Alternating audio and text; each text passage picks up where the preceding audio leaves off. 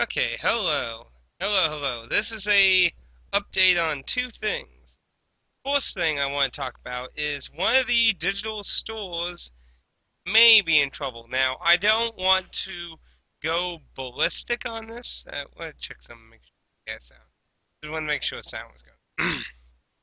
So, if you're familiar with this website, which is a DRM, not complete DRM free, but does offer DRM free theme and other stuff for that.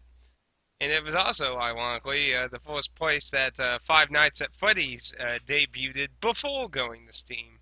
But so news came out today from the owners, the people who bought, because originally it was owned by the people who made Second Life here, and they got bought out last year by this company. And apparently, just today, this company's owner announced that they're filing bankruptcy.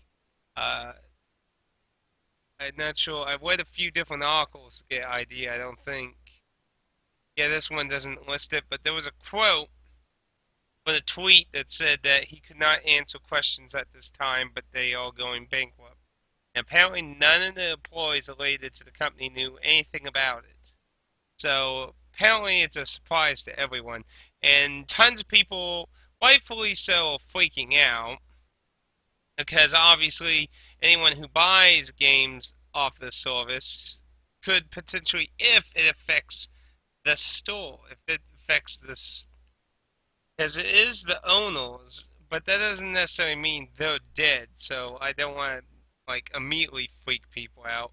But if you buy from this website, you might want to consider getting all your DRM free games copied and disked or filed or hard drived or however you prefer storing your games, and any keys you have claimed perhaps or given away is not known. The website has not commented on it, and a lot of people are freaking out about it, mainly because, see, apparently this year the site been having issues sending out payments to developers, and they this last month they've been talking about it, and they supposedly near the end of last month they started getting payments rolled out to people, and then they talked a little about.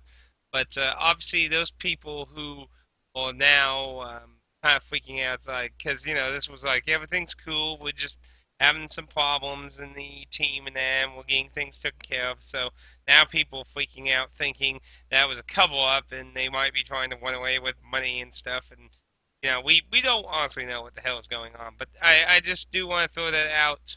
Uh, there could be effects to this site, or this site might continue on. I mean, I would think they're making money, but we don't know how much legging the main company that owns them has. Worst case scenario that they completely go under, but I think there's probably hope that somebody will probably buy them. I mean, after all, when companies usually go, I mean, let's look at the company that bought Atlas. The company that bought Atlas filed for bankruptcy. They sold Atlas and got fucking money for the bankruptcy shit. I mean, I would think they would probably offer the website for money, sell it off.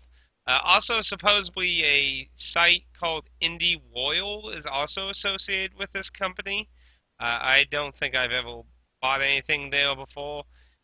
It's apparently something kind of like the Humble Bundle. So I would probably expect them to sell them off to someone else, is what I would expect, but who knows? Time can only tell. But I just wanted to briefly mention that since that happened today. But the main thing today that I did want to talk about was that Gaijin Works. I'm a few days late on this. I wanted to do this initially on day one, but I just busy with real life stuff. So, okay, so here's what Victor is doing, the famous working design Victor. So instead of doing both, because if you haven't found out, which I guess I never really talked about, he had a mysterious game he was also going to do, which was Summon Night 5, which we've never gotten a main entry Summon Night, I believe. I believe we only got two of the Game Boy Advance spin-off games, which are Tales rip-offs. Because the main entry Summon Night games are tactics games.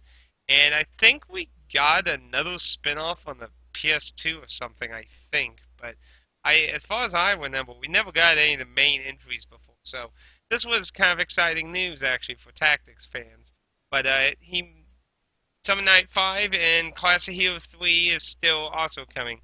Now, he decided instead of doing both physical demand things at the same time, he decided to do one at a time, and he said they're still working on. Apparently, they've been working more on Summon Night 5 and Classic Heroes 3, because he was saying something on his forum about, like, closer to finished product or something along those lines. So, similar to Classic Heroes 2, it's going to be a physical and digital bundle, and obviously this is a PSP because I mean he been hinting about being a mysterious PSP title.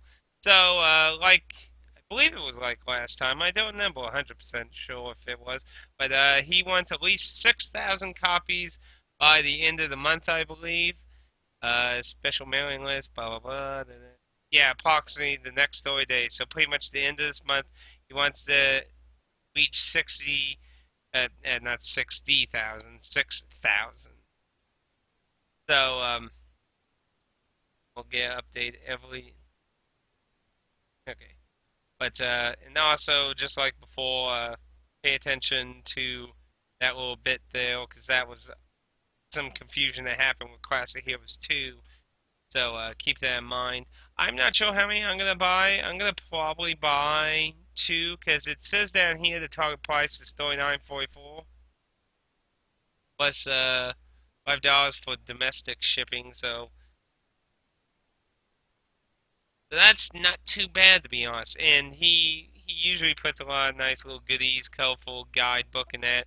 So I'd say that's definitely a pretty reasonable price in my opinion, especially for a tactics RPG game. You know, a text-heavy game, you'd think that would also demand a little extra money for the translation and that. So obviously, if you're going to be international outside America, it doesn't say how much, but it will be additional. So yeah, basically, you know, if you want a what's going to be a very limited English release physical copy of Summon Night 5, here you go. As for when he plans on doing Classic Heroes 3 is unknown. He said basically something like I said along the lines of waiting for it to be in a more complete state. So obviously they must have been working on this than that. But that is good news. That's good news still that they plan on doing it. And I think it is smart to split them up because if they were to do them both together, then yeah, pre-sales when it's closer to the release. So yeah, apparently they have some kind of idea of when they want to do that. But it's it's it's definitely hopefully it'll reach its goal. I believe I do remember them saying something on day one. They already reached 1,000, and we're on the 8th currently of this recording. Hopefully this video will come out today because I wanted to let people know about this. Um, but yeah, it's all way on a pretty steady pace. So hopefully we can get there. I'm gonna probably get two copies, but not 100% sure quite yet. It'll be a limited one if it does achieve the 6,000. So you know, if you're a collector, it'll get out there. Anyway, that's all I have. Just a quick little thing. Sorry it dragged on a little bit. You know, I mean, I'm dragging my feet. I would know that. So hopefully I'll see you all later and check out. Peace out, and hopefully you can grab a copy.